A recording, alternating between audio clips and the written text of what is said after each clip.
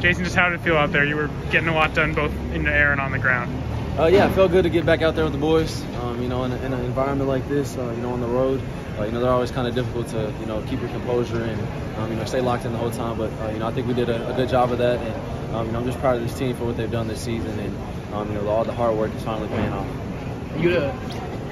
You had a really special game tonight, and obviously you couldn't play last game week after practicing late. Mm-hmm. What was your kind of thought process coming to this game? Was it tough to sit out last week, or? Yeah, last week was definitely tough. Just sitting on the sideline and watching. I think that was one of the main reasons I wanted to come back.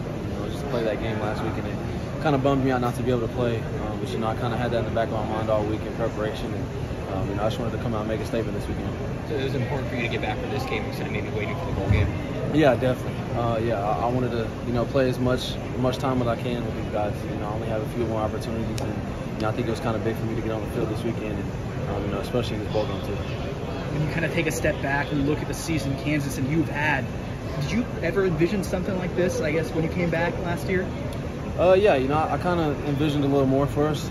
We had some pretty high goals for this team this year, and we kind of fell short of those goals, but we still accomplished a lot, and we still have more to accomplish. So I'm looking forward to the future. What do you think makes Devin Neal so special? Just the way he goes about the things. He's humble. He's nice to everybody. He does little things right, and he pays attention to the details and what the coaches are coaching him.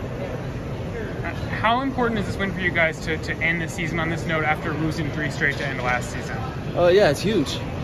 Just going into the bowl prep, having that confidence, having that positive energy around the locker room and around the facility is huge. I think it'll help us, prepare a little bit easier, for the bowl game. It's just going to make things that more exciting. And then Kobe's interceptions, what did that do for you guys in terms of momentum? The offense really got going after that. Yeah, it was huge. To see a guy make a play like that, that's something you want to see all the time. And for him to make that play like that is huge. And, very thankful for him.